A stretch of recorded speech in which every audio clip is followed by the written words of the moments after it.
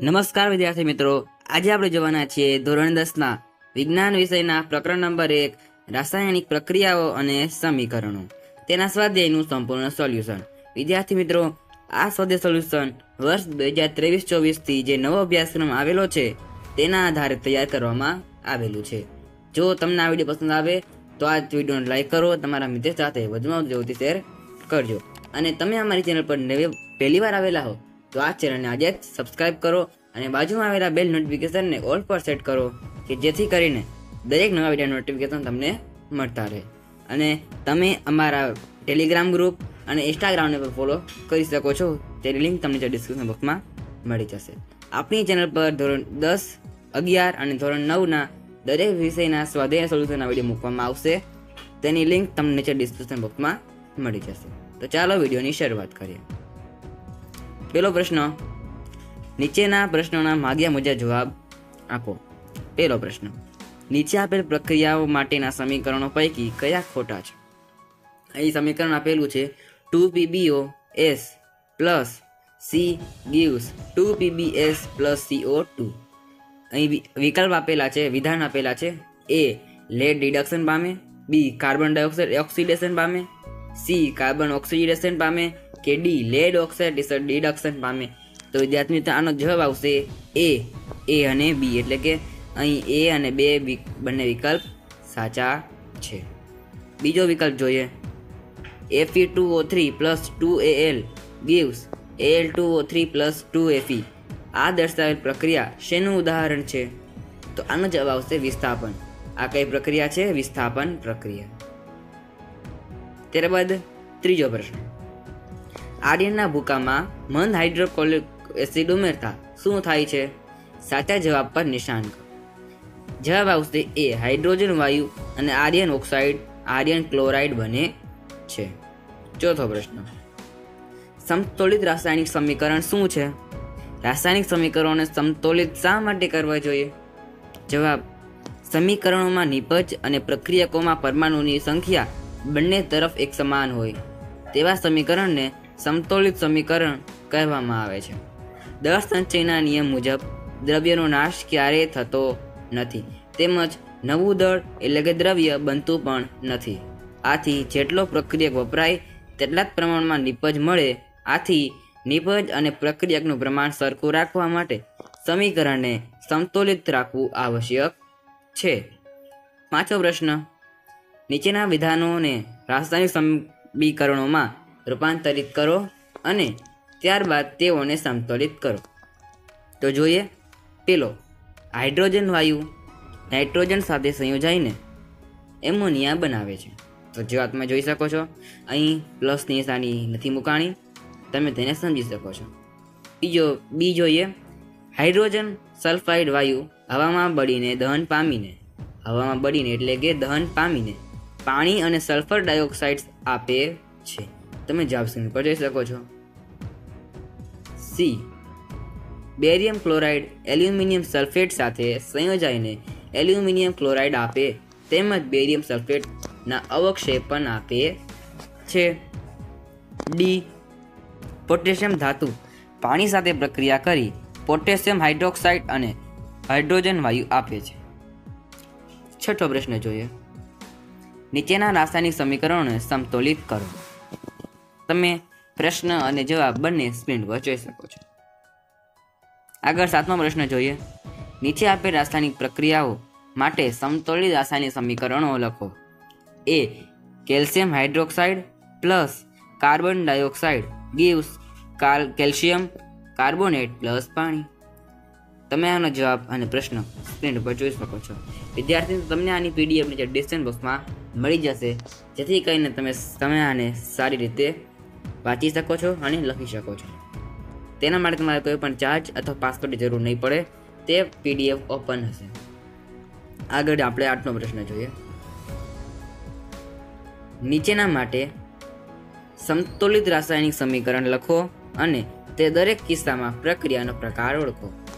A potassium bromide plus બોરિયમ iodide gives potassium iodide plus barium bromide. તેનો answer તમે તમારી screen પર જોઈ શકો છો। B zinc carbonate gives zinc oxide plus carbon dioxide. આનો પ્રકાર આવશે વિઘટન પ્રક્રિયા અને આમાં આવશે દ્વિવિસ્થાપન પ્રક્રિયા. C hydrogen plus chlorine gives hydrogen chloride. આ આવશે સંયોગીકરણ પ્રક્રિયા. D magnesium plus hydrochloric acid gives magnesium chloride plus hydrogen. આ આવશે વિસ્થાપન પ્રક્રિયા. આમાં બે આયનો વચ્ચે આયનોની વિસ્થાપન થાય છે એટલે અહીં આવશે વિસ્થાપન પ્રક્રિયા. 9મો પ્રશ્ન, ઉષ્માક્ષેપક અને ઉષ્માશોષક પ્રક્રિયાઓ એટલે શું? ઉદાહરણ આપો. જવાબ, સૌથી પહેલા આપણે જોઈશું વ્યાખ્યા. ઉષ્માક્ષેપક પ્રક્રિયાની વ્યાખ્યા તો જોઈએ. જે રાસાયણિક પ્રક્રિયામાં નિપજના નિર્માણની સાથે ઉષ્મા છૂટી પડતી હોય તેવી રાસાયણિક પ્રક્રિયાને ઉષ્માક્ષેપક પ્રક્રિયા કહેવાય. દાખલા તરીકે પાણીની ચૂના સાથેની પ્રક્રિયા એ ઉષ્માક્ષેપક પ્રક્રિયા છે. બી ઉષ્માશોષક પ્રક્રિયા, તેની આપણે વ્યાખ્યા જોઈ લઈએ. જે રાસાયણિક પ્રક્રિયા દરમિયાન ઉષ્માનું શોષણ થતું હોય તેવી પ્રક્રિયાને ઉષ્માશોષક પ્રક્રિયા કહે છે. દાખલા તરીકે કેલ્શિયમ કાર્બોનેટને ગરમ કરતા કેલ્શિયમ ઓક્સાઇડ અને કાર્બન ડાયોક્સાઇડ બને છે. વિદ્યાર્થી મિત્રો, તમને આ વિડીયો પસંદ આવતો હોય તો અત્યારે જ લાઈક કરી દેજો અને ચેનલ પર નવા આવેલા હોય તો જલ્દી સબસ્ક્રાઈબ કરજો. આપણે ત્યાં તમને ધોરણ 10ની બોર્ડની પરીક્ષા પર પણ ખૂબ મદદ કરવાની છે. 10મો પ્રશ્ન, શ્વસનને ઉષ્માક્ષેપક પ્રક્રિયા સાથી ગણવામાં આવે છે. સમજાવો. જવાબ, આપણા શરીરમાં ખોરાકનું પાચન થઈ તેમાંથી આહારના સરળ ઘટકો બને છે, જેમ કે ગ્લુકોઝ. આ ગ્લુકોઝનું કોષમાં ઓક્સિજનની હાજરીમાં મંદ દહન થાય છે અને એટીપી સ્વરૂપે, એટીપી ઉર્જાનું સ્વરૂપ છે, તે ઉર્જા સ્વરૂપ ઉત્પન્ન થાય છે, જેને આપણે શ્વસન કહીએ છીએ. આમ શ્વસન પ્રક્રિયા દરમિયાન ઉર્જા ઉત્પન્ન થતી હોવાથી શ્વસનને ઉષ્માક્ષેપક પ્રક્રિયા કહેવામાં આવે છે. ત્યારબાદ 11મો પ્રશ્ન જોઈએ. વિઘટન પ્રક્રિયા અને સંયોગીકરણ પ્રક્રિયાને વિરુદ્ધ પ્રક્રિયા શા માટે કહેવામાં આવે છે? આ પ્રક્રિયાઓ માટેના સમીકરણો લખો. જવાબ, વિઘટન પ્રક્રિયાઓમાં અણુને ઉર્જા આપતા નિપજ તરીકે 2 કે તેથી વધુ પરમાણુમાં વિભાજિત થાય છે અને સંયોગીકરણ પ્રક્રિયામાં 2 કે તેથી વધુ પરમાણુ ભેગા મળી એક અથવા સંયોજન બનાવે છે. એક અથવા એકથી વધુ સંયોજન બનાવે છે. આથી વિઘટન પ્રક્રિયા સંયોગીકરણ પ્રક્રિયાને વિરુદ્ધ ગણવામાં આવે છે. ઉદાહરણ જોઈએ. વિઘટન પ્રક્રિયા માટે Zn+3O gives ZnO plus CO2. બીજું આ ઉદાહરણ આપેલું સંયોગીકરણ પ્રક્રિયા માટે H2+O2 gives 2H2O એટલે કે હાઇડ્રોજન પ્લસ ઓક્સિજન gives પાણી. 12મો પ્રશ્ન, એવી વિઘટન પ્રક્રિયાઓના એક સમીકરણ દર્શાવો કે જેમાં ઉષ્મા ઉર્જા પ્રકાશ અથવા વિદ્યુત સ્વરૂપે પૂરી પાડવામાં આવે છે. તો તમે જવાબ તમારી સ્ક્રીન ઉપર જોઈ શકો છો. આગળ આપણે જોઈએ 13મો પ્રશ્ન, વિસ્થાપન પ્રક્રિયા અને દ્વિવિસ્થાપન પ્રક્રિયા વચ્ચે શું તફાવત છે?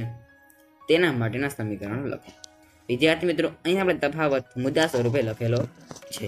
તમે તેને તફાવતના સ્વરૂપમાં પણ લખી શકો છો.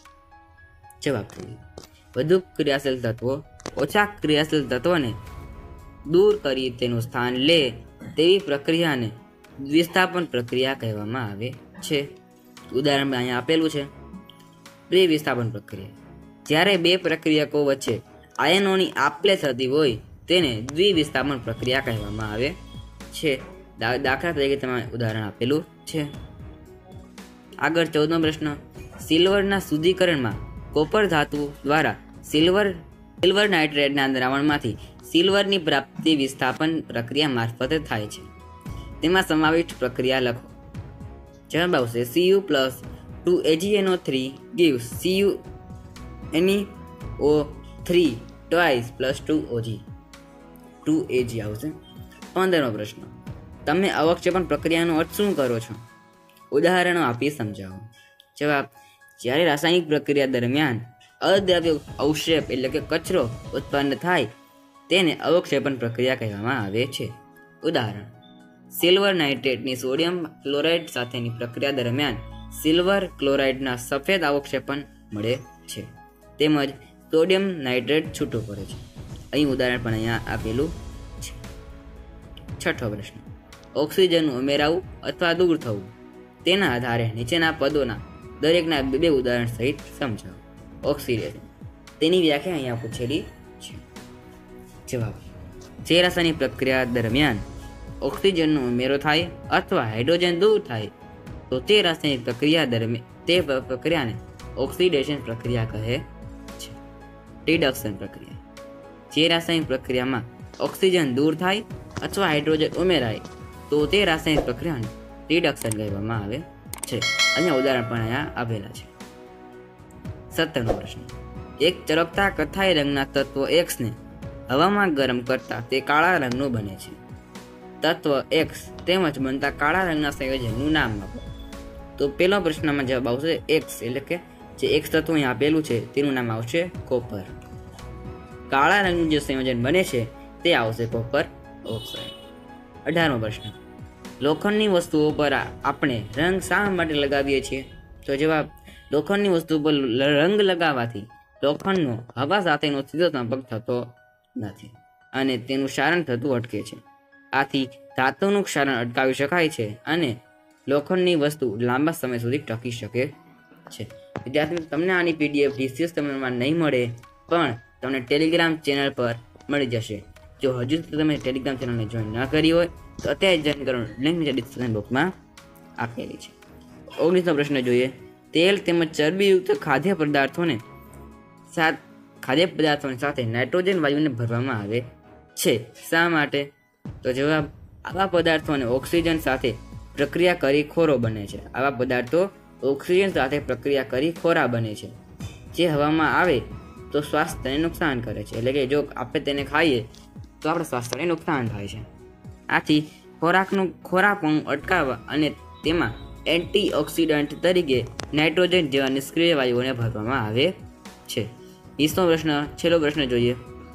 નીચેના પદોને તે દરેકના એક ઉદાહરણ સહિત સમજાવો. એ સારણ, તમે તેનો જવાબ તમારી સ્ક્રીન પર જોઈ શકો છો. તમારો સમય ન બગડે તે માટે હું તેને વાંચીશ નહીં. આગળ જોઈએ. બી, ખોરાપણું. તો વિદ્યાર્થી મિત્રો, અહીંયા આપણે વિડીયો સમાપ્ત કરીએ છીએ. ફરી મળીએ નેક્સ્ટ વિડીયોમાં. તે પહેલાં હજુ તો તમારી ચેનલ સબસ્ક્રાઈબ ના કરી હોય તો અત્યારે સબસ્ક્રાઈબ કરો અને બાજુમાં બેલ નોટિફિકેશન ઓલ પર સેટ કરો કે જેથી કરીને આ ચેનલના દરેક વિડીયોનો નવા નોટિફિકેશન વિડીયો તમને મળતા રહે. અને આ વિડીયોને લાઈક ન કરી હોય તો અત્યારે જ આ વિડીયોને લાઈકનું બટન આપેલું છે નીચે, તે તમે તેને પ્રેસ કરો જેથી અમને પણ નવા વિડીયો બનાવવા માટે મોટિવેશન મળતું રહે. તો ફરી મળીએ નેક્સ્ટ વિડીયોમાં. Thanks for watching.